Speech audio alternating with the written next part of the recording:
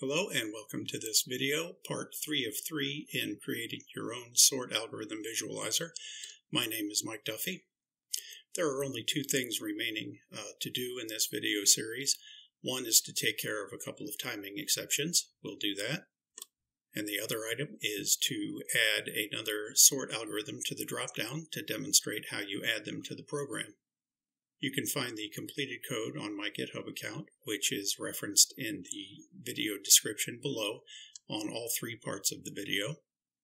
And I hope you enjoy this final part in the sort algorithm visualizer project. Let's get started. Okay, in the bubble sort engine, let's do that little bit of refactoring I was talking about. I think it can get a little bit confusing if you're going to be peppering draw rectangle methods in a few different places. So you might want to consolidate that into a method that makes a little more sense. So what we're going to do is have a method called drawBar, and we can consolidate that functionality into one place. And so this draws the black background, and it draws however high a white bar that's necessary. And then up here in the swap routine, we can replace that by a couple of calls to drawBar. So let's make sure that we didn't break anything. Okay, so it works. And you can see that the pause and the resume work. And you might be lulled into a false sense of security that everything about your program is fine, and that's not the case. There are some exceptions that can happen, and it can be demonstrated by continually banging on the pause and resume button, as I'm doing here. Now take a look over on the right in the diagnostic tools over in this area. You can see that as I'm pausing and resuming, we're consuming more and more memory until it gets up to, I was expecting something like 65 megabytes, and that may be, in fact, what we see. Yeah, right about 65 megabytes, the garbage collector comes along. That's what this little yellow mark here is, and then as I'm not pressing the button, the memory usage stabilizes. Now, what's going on here? Well, we're going to cover that in just a minute while we're talking about other things that can go wrong. Let me give it a few more chances to blow up in our faces. And if nothing happens in a few more clicks, we will move on without demonstrating. We'll go up to one more garbage collection right around 65 megabytes. And there it goes. Okay, well, it didn't blow up, but let me tell you about it. Okay, in the button handler for the pause button, you can see what we're doing here. If we're not paused, we're going to pause, and we're going to tell the background worker to cancel its operation. Now, there's a little bit of a time lag there. It just sends a signal to the background worker. It doesn't force anything to happen immediately, so the background worker can continue to run for a few well, I shouldn't say a few seconds. It'll be much less than a second. However, it doesn't happen immediately. And the problem comes in if we're going to be doing the opposite. If we were paused when we click the button, then we're going to execute this section of code, which is going to resume it. We're going to mark our application as running. We're going to refresh the display with the current state of the array, and then we're going to run the background worker again with whatever is selected in the combo box. If you send a cancellation to the background worker just as it's finishing up, there can be some timing things that happen there. But the one we're talking about here, the problem that may happen in this program, is that we may come in here and try to fool with the graphics object while the background worker has not finished with it yet. So one thing we can do is to ignore the button click if the worker is still busy. We can just ignore the button click altogether, and that's kind of a simple way to solve this problem. I believe it solves all the various things that might happen. I've tested it some, but I'm not absolutely sure that nothing else can go wrong. But for me, it's worked so far. And now let's take care of one other little bug that may happen. If you click the Start button before you click the Reset button, there's an exception that's caused. So let's take care of that now by automatically invoking what would have happened had you clicked Reset. So if you hit Start without clicking Reset, in effect, the Reset handler is called first, and we know that it's needed because the array of integers will be null when we click that. So once we have the reset code run, the array will no longer be null, and then we'll be able to go on and process the rest. So now that little problem should be taken care of. Let's make sure that we didn't break anything. What we'll do is click Start without clicking Reset, and it works. Pause works, Resume works. And now let's try that again to show you what will happen if the condition is not handled. So we'll try that. We'll come down here to the background worker do work and show that an exception is caused when that happens. We'll click Start and there is an exception, which you can see is value cannot be null. So this is an empty catch block, which is generally not a thing recommended to do. Exception processing is very slow. Generally, you don't want to have an empty catch block because what's happening is you're just swallowing the exception. We're not doing anything about it. We're not notifying anybody, and it's really slow. So that's generally not a good thing to do. But the effect is it appears that the Start button does nothing. So let's go ahead and uncomment that. Run it again.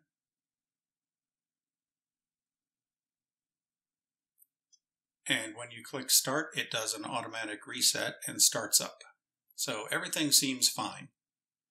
Now it will be time to add another sort engine, another algorithm to the program so that you can see the selection in the drop-down list. And you'll be able to experiment with your own sort algorithms, adding them, taking them out, modifying them, and making copies and changing them slightly, whatever you'd like to do. So we have to decide on the next sort algorithm that we're going to add. Well, I'm going to add a sort algorithm whose performance is so bad that it'll be difficult to believe. Actually, when I was a little kid, I would be fooling around with a deck of playing cards and stumbled upon, I would want to put them in order. So I actually stumbled upon a couple of sort algorithms, and I don't know if they've ever been implemented by anybody, but trying one out in code, I found out just exactly how badly performing it is. And I'll use that as an example so that I don't waste a chance for you to come up with a clever algorithm yourself. What we're going to do is we're going to add a class to the project. You can right-click on the project, Add. Now you can either say Add New Item and select a class, or you can say Add and Class is down at the bottom. So you can see Visual C# Items is selected, and Class is selected automatically. And we're going to call this one Sort Engine Move to Back.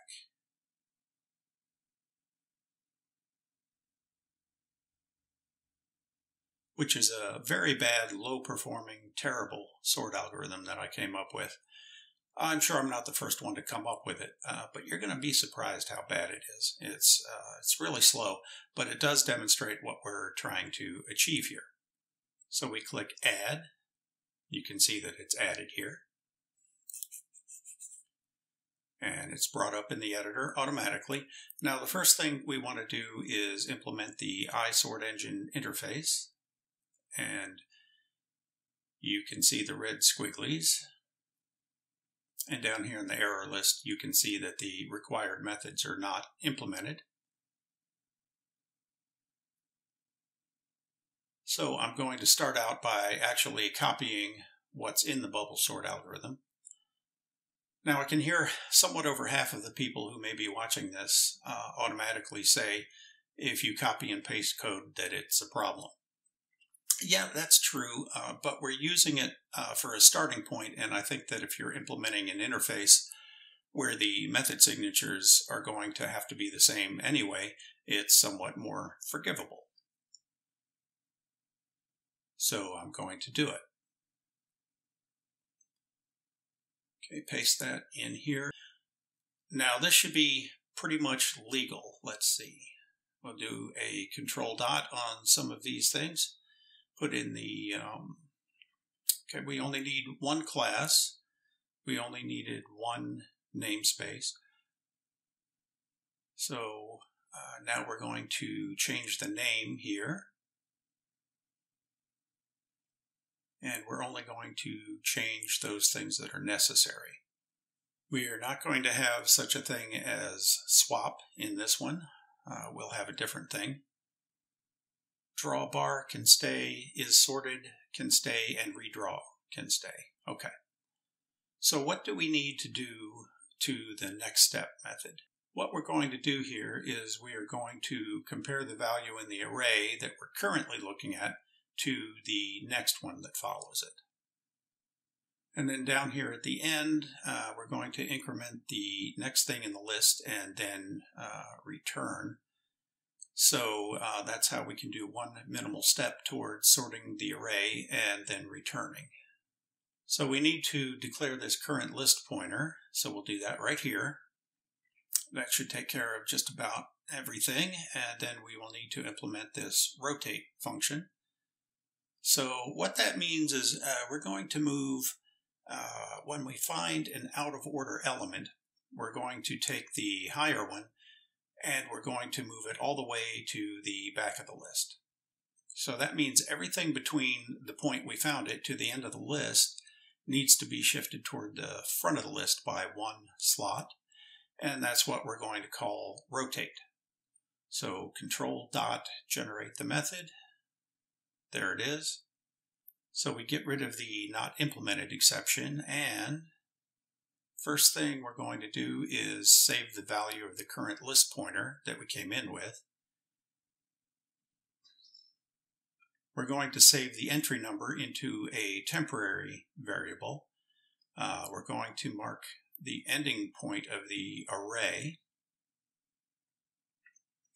This should probably be made an invariant expression somewhere. I don't know whether or not the C# compiler will optimize this away because, it's the same on every call to rotate. I'm not sure whether or not the compiler optimizations will get rid of that. And then a magic part will happen in this spot. And then afterwards, we're going to move the value that we saved before to the end of the array. And we're going to put its new bar on the screen. Now for this middle part where the rotation actually happens, that's going to look like this. We're going to go from the current list pointer that was passed into it, i.e. the location of the element that needs to be moved, and we're going to step all the way to the end of the array, looking at every item, and then in there, we are going to shift that entry one spot towards the front, and we're going to then update what it looks like in the graphics object. So that should be it. And if I've done everything right, this sort algorithm should work as of now. So let's give it a try. Now let's see if we've done everything right. The new sort algorithm should have been picked up automatically. And in fact, it is in the drop-down list, so we can choose it. We can get a fresh list of integers to work on, and we can start it up. So let's see what happens. And it's working, so you can see that it's implementing the rotation that I said when it finds an item out of order. And it moves it all the way to the back, and as you can see, it's rotating the entries behind it up every time it does that. So it should get a little faster towards the end of the list when it has to draw fewer bars. Drawing is the slow part. And it is speeding up and then back to the front. So I guarantee you this will eventually sort the list, but the performance is so bad that I haven't actually measured it, but just a rough estimate, I bet it might take something like a day to complete sorting this list. It's pretty terrible, so not a legitimate attempt at a sort algorithm. It's just a demonstration of getting more than one item into the dropdown and being able to switch back and forth. Now check this out. The pause button works, and the way we've implemented this, you can switch sort engines in the middle of the operation and resume it, and it will switch to the other sort algorithm. That's kind of a side effect of the way that I've implemented the background worker, which we can talk about now. So if we go over to the main form called Form 1, in the background worker do work method, you can see that each time we start up, let's look at the resume button, we're going to perform the background worker run worker async with the argument of whatever is selected in the drop-down box, and that's the sort algorithm you've chosen. So anytime you resume, it will check again what the algorithm is now, and take a look down here in the do work method. Every time we call it, we are creating a new sort engine. And that's why earlier, when I was alternately pausing and resuming, the memory kept going up and consumed until it got to about 65 megabytes, and then the garbage collector would come along. It's because we were creating a brand new sort engine every time the resume button was clicked. So you can investigate the manual reset event if you'd like to truly pause and resume work, but I haven't chosen to pursue that here. Okay, and that is the method by which we can switch sort algorithms in the middle of the operation.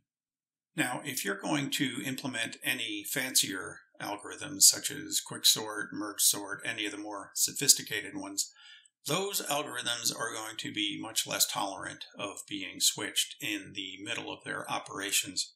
In many cases, one of those will scramble the other hopelessly, and if you keep switching back and forth, you may not ever get anywhere.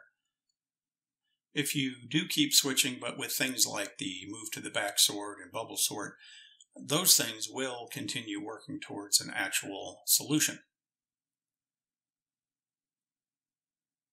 Well, that's it for this video and the three-part series that it's a part of. Thanks for watching, and I hope you found something useful in it.